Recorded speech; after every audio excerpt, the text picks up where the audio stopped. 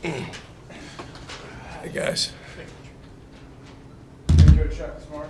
Coach, we can open with the statement. Great to be back on the court with our guys playing in front of our fans. Thought the crowd was great tonight. I told the guys before the game, we're not entitled to a packed Siegel Center, but we're certainly grateful for it, and it's something that we never want to lose sight of. As for the game, I thought we did some good things. At times, we certainly have to get better on both ends of the floor. Way too many turnovers. I think that stuff will work itself out. The turnover issue we had tonight. The most pressing area for improvement to us as coaches is we've got to really continue to work hard on our half-court defense, and we will. Questions? Coach, thoughts on Briante, how he handled his sort of first point guard duty? Yeah, okay. I mean, he's, to be honest, played better than that in practice. And obviously in practice he's playing against pretty good competition. I told the guys at halftime and then after the game, we tried to hit too many home runs tonight, not enough singles and doubles. That's typically what happens. Briante is so excited. Our whole team was so excited. He's on a different level, though, in terms of, your first time back playing. So he had a really good assist-to-turnover ratio last year. I mean, tonight it ended up being 3-1. It's just the turnovers he had were loud. So he'll get better with that. He's just got to understand his role on our team is to run the team and keep us solid on both ends of the floor. And then we've got a lot of different guys that can score, so he's got to get them the ball. Coach, Doug Brooks, it seems like he might be the rival Briante in enthusiasm. Is that something he brings to the team quite a bit? Yeah. Doug, he's, every time he scores or something good happens for him, I got to smile because he's a really likable kid who, if you, as a player, if you can be really good in terms of natural instincts, but at the same time really not know anything about the details of how you're supposed to play, that would be Doug. So the good thing is a lot of the stuff that he doesn't know he can learn, and a lot of the stuff that he has going for him, the instincts he has, his ability to shoot and score, you can't learn.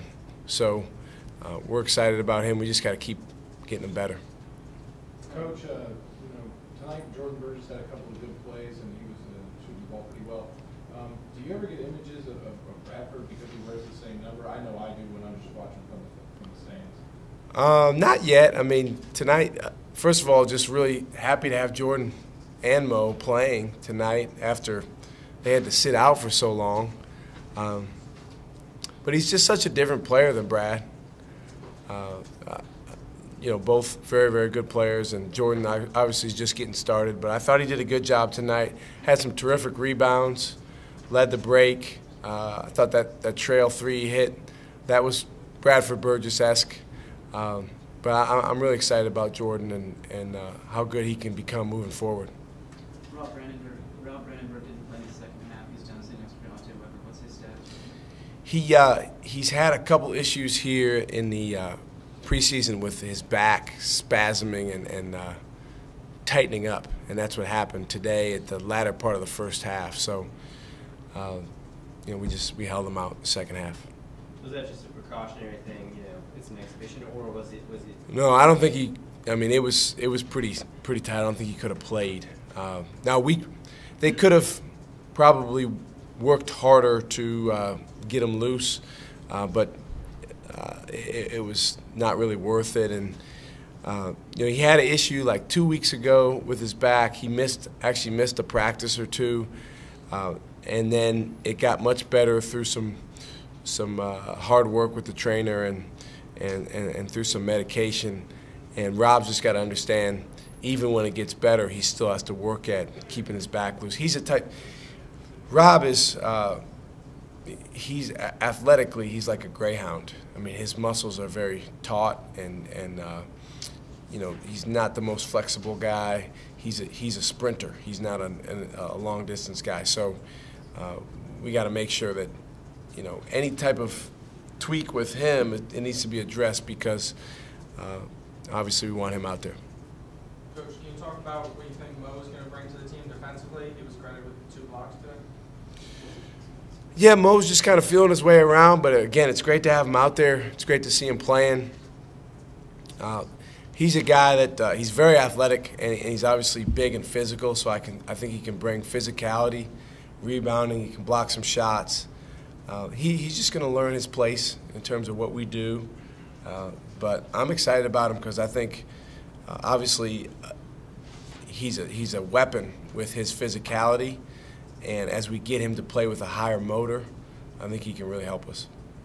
Shaka, how much have you been able to learn with the secret game, secret scrimmage, and this exhibition as far as the new rules go, what you're able to do, what you're not able to do? You know what? The biggest thing, well, I shouldn't say I've learned. I mean, we've only had 2. I'm a little worried that game to game there's going to be a lot of variability, which just means that we're going to have to adjust. I think I'm allowed to talk about the scrimmage now. It's over. We scrimmaged. We fouled 31 times in the first 40 minutes so in the 40-minute game that we played, we fouled 31 times. Well, tonight we fouled 14 times, and we pressed less tonight, but I don't think we were half as aggressive as we were. So you're just going to have to adjust to the way the officials are calling it. Obviously, if there is foul trouble, we've got to manage that through changing up defenses and through substitutions. But, again, I don't know if I've so much learned that. I was kind of concerned about that. And if you look at the 2 outings we've had, it's kind of borne out. How much of a learning curve is it at this point? In terms of adjusting? Yeah.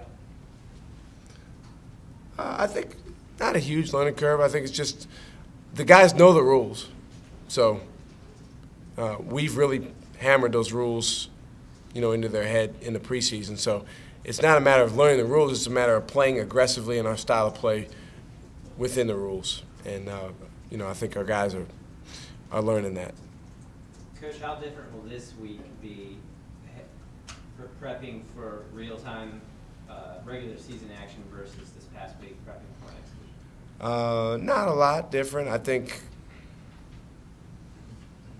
you know, we're going to be preparing for a better team. I told the guys in the locker room afterward the competition is going to incrementally get better, you know, but it's going to be a big step between, you know, who we played tonight. It was a good Division II team, and Illinois State, who was a very good Division I team. But, you know, we'll practice Monday through Thursday. We'll, you know, do a scouting report. We'll do the same type of thing we've always done in terms of trying to understand personnel and what's going to give us the best chance to be successful. So guys are really excited about tonight. I mean, they're going to be excited about Friday, but, you know, those guys were really chomping at the bit to play tonight, so I think it'll be similar. Any other questions? Thanks, Coach. Thank you.